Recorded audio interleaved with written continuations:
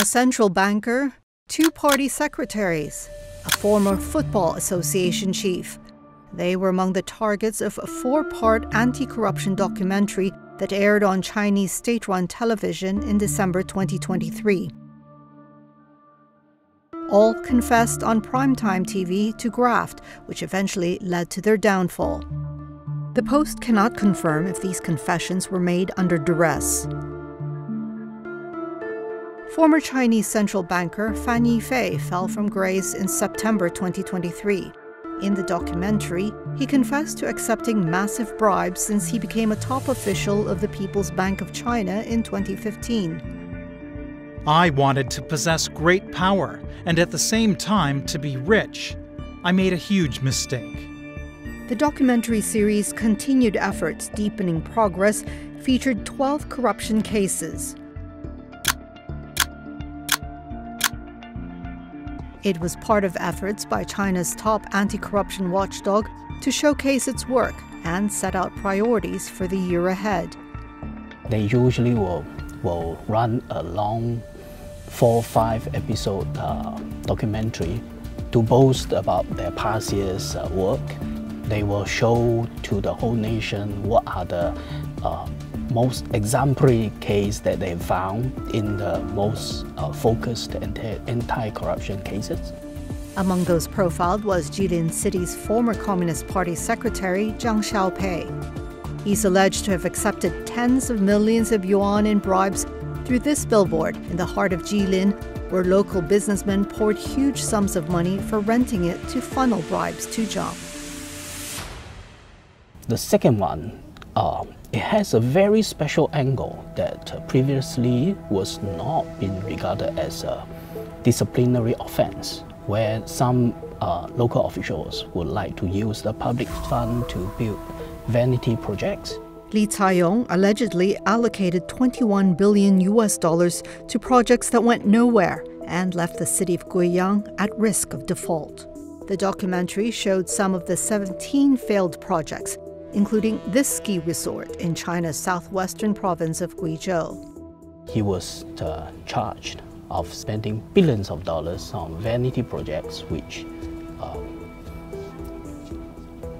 although official account says that 17 of 23 projects did not work, but according to our knowledge, it all fumbled, it all failed.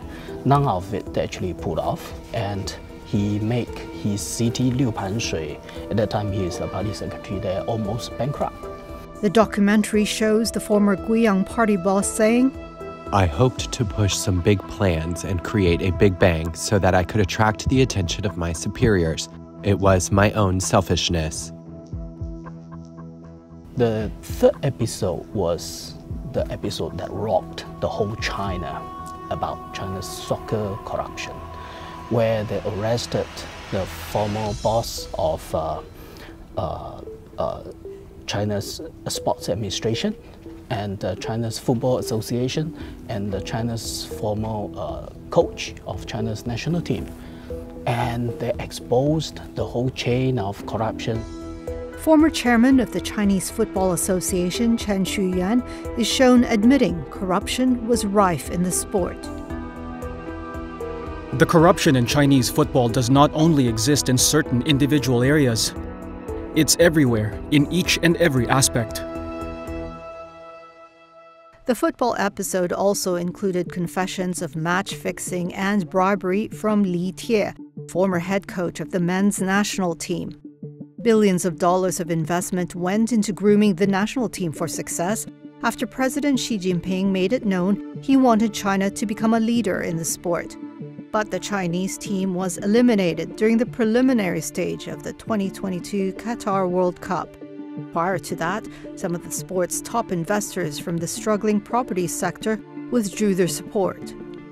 It's one of the most important episodes that struck the heart of many mainland Chinese, where they have been wondering why a nation who put in so much money into their soccer development and all that, but they can't even make it in Asia. right? So this is one of the things that resonates with a lot of people.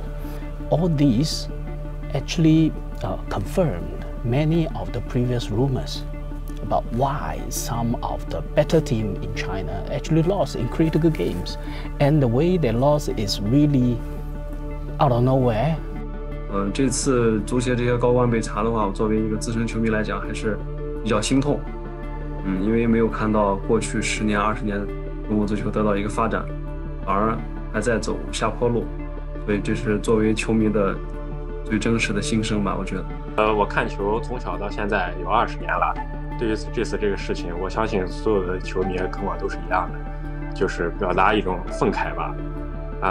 当然也不震惊，就是相信他们这些人都咎由自取。The program was aired amid intensified efforts to root out corruption in China. The country's anti-graft watchdog detained a record 45 so-called tigers in 2023. It was the highest number of senior officials implicated since President Xi's corruption crackdown was launched in 2013. In January, Xi vowed to next go after flies and ants as part of a stepped-up campaign targeting industries such as finance, energy, and infrastructure. No matter tiger or flies, Xi wants them to make sure everyone follows my direction, or I will consider it as a disciplinary fault, and they will be facing dire consequences.